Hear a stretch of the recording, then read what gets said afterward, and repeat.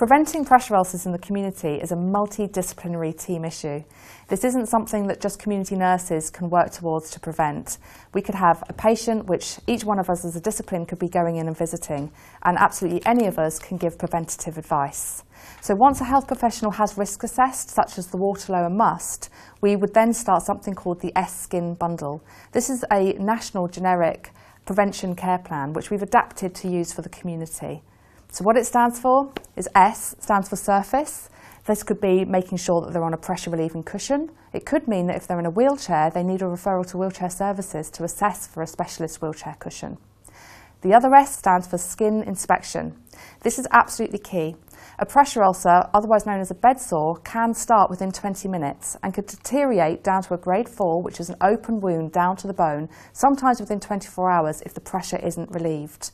It is absolutely key that where we as a service are going in, if it's not daily and there is a carer there every day, that we incorporate the carer to train them how to look out for early signs of pressure ulcers. So what does that look like? It could be a red area over a bony prominence. They could complain of pain, pins and needles, or an uncomfortable sensation. The darker the skin, the harder it is to pick up, so it's important that we let the carers and the patient know that. K stands for keep moving. This means that because of that 20 minutes window that we've got to make sure that somebody is off that affected area, it could be as simple as giving instructions for them to rock from side to side to reduce that pressure, or if they can, are able to weight bear, to stand up to relieve that pressure and allow the blood circulation. I stands for incontinence. If the person has got incontinence, if they have pads, if they have excess sweating due to fever, pyrexia, it's important that we ask the GP or the district nurse to prescribe a barrier cream or spray to protect the skin from that moisture. N stands for nutrition and hydration. This is absolutely key. For the skin to function, it needs adequate nutrition and hydration. The skin is the largest organ and the most outwardly of the body, and it needs this to be able to properly function. There's increased risks if you're diabetic, or if you've got vascular issues affecting circulation to your lower limbs. Particular look could be there for looking for early stage pressure damage. These are the 5 key components of preventing pressure ulcers.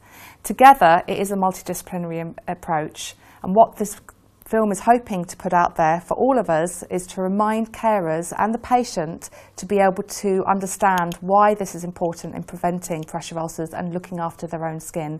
Please include the relatives in this as well. I'm a TVN. We are committed to preventing pressure ulcers.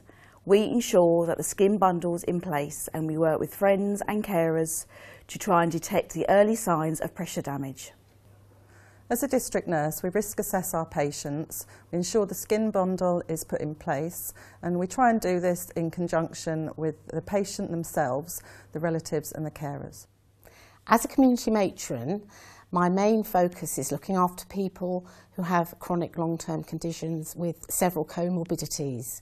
And an important part of my role is to ensure that patients and their carers are aware of the risks and what they need to do to try and help prevent pressure problems from developing. It's really all about prevention. In Bluebird Care, we make sure that all the carers have training on how to prevent the pressure ulcer. We work with the district nurse and who advise us on how to prevent the ulcer by keeping the customer moving, by checking daily the skin, by reporting any concern to the district nurse or to the doctors, and by checking all nutrition and hydration. As an occupational therapist, one of our roles is to reduce the risk of skin breakdown. One of our key areas is seating and manual handling. We provide pressure cushions or special chairs, depending on your level of function. We also provide specialist equipment to support with manual handling, including slide sheets. These are all to support with reducing the risk of skin breakdown. If a client has a pressure sore and develops one, then we would involve the district nurses along with the carers and the patient. Part of my role as a student nurse is to learn how to risk assess, to prevent pressure ulcers. So if I assess a patient that's unwell and is likely to be bedbound for an extended period of time, I do remind the patient and the relatives and any carers that they should try and avoid prolonged pressure over bony areas. And this is obviously to prevent damage to the skin. If they do notice any inflamed areas, particularly over bony areas, I do encourage them to report it as soon as possible. It is particularly important for those patients with neurological disorders, particularly those who have muscle wastage, weakness, and also reduced sensation, that they check their pressure areas on a daily basis. Working as a healthcare assistant in the district nursing team, we work very closely with patients, carers and relatives. We ensure that the skin bundle is in place. As a physiotherapist, when prescribing exercise programmes, we would ensure that we're limiting any friction between the skin and bed surface, as this can cause superficial abrasions. Our role is also to teach carers and family ways in which they can limit any pressure areas or skin breakdown by teaching correct ways of manual handling. It's also important to turn patients every 2 hours, those patients that may be bedbound, and 4 hours at night, and those patients that are maybe chair-bound, it's important that they do push up through the upper limbs to relieve any pressure. It's a good way to prevent any skin breakdown. Okay, my role at the wheelchair service is to assess people's pressure care needs as part of the wheelchair provision. We offer a range of pressure solutions to service users, from seating cushions and even up to sort of bespoke custom moulded seating. We also use a pressure map system which allows us to provide a picture of the person's pressure, and it helps with service users and carers understanding where the loading is and enables us to identify appropriate equipment for the service user. As a social worker, I work with individuals in the hospital and in the community as part of the assessment and care and support planning process. Ensuring that a person's skin integrity is maintained is a key objective of my role. This involves working alongside other healthcare and social care professionals, both within the hospital and in the community, ensuring that the appropriate interventions, equipment and measures are implemented to ensure that person's skin integrity is maintained. I also work with the carers, family members and care providers, whether that be in a nursing home, residential home, or in the person's own home, who all play a major part in working to mitigate and prevent the risk of skin breakdown. When I recommend continence products to patients, I always remind the patient that the importance of wearing a skin cream or barrier cream, which can be obtained from the GP, and I also will recommend this to the GP in my report.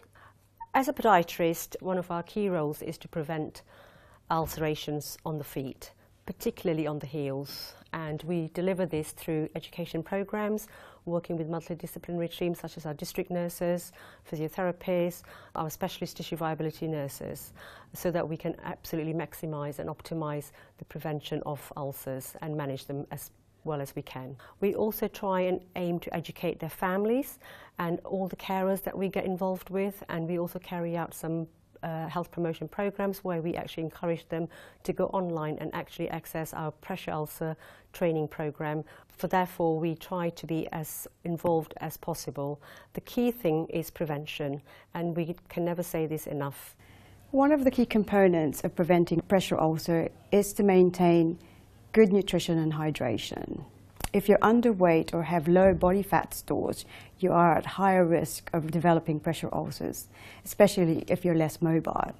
My role as a dietitian is to ensure that you have a balanced diet, but also give you advice on foods that reduce your risk of infection. So when I see patients and their carers, I try to impart all the information with regards to helping with their nutrition and hydration. They need to be well hydrated to ensure that they don't get dehydrated or constipated as a result of their pain medication or increasing their protein intake. Safeguarding is about enabling adults at risk of abuse or neglect to stay safe, balancing their risks with their rights and keeping them at the centre. Pressure ulcers are occasionally representative of poor care, so that's why we need to know how they develop and to share our learning. The S-Skin bundle is really helpful. Some of the things we've identified from the past are where we've given great care, but we perhaps haven't communicated as well as we could have with the carers, or perhaps the patient didn't fully understand the risks. Something that's really important is good recording, and also for people when they're recording to also ask, so what could we do? How could we give this person support? Why is the care plan not working? So that's why the S-Skin bundle is really, really helpful to protect adults and to help us all to make pressure ulcers our business. In HRCH, we absolutely recognise the impact of pressure ulcers on the quality of life for our patients. We also know that the nursing strategy, Leading Change, Adding Value, talks about improving patient outcomes and improving patient experience. In this trust, therefore, we've adopted a zero tolerance to pressure ulcers. We know that to achieve a zero tolerance, we need to work in a multidisciplinary way, and so we're looking to work with all of our partners to achieve this.